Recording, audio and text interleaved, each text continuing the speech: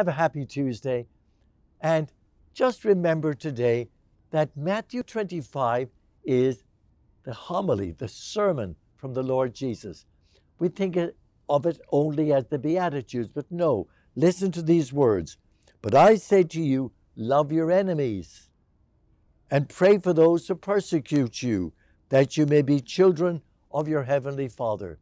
Do I really take seriously the words of Jesus? Do I pray for those who make life difficult for me? It may be family members who have moved out of my life.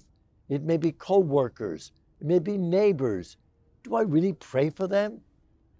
Mostly, my answer would be no, but that's not the teaching of Jesus. So today, check on someone who has made life a little difficult for you, and then pray and see what God does with the prayer. It works, I know. Try it.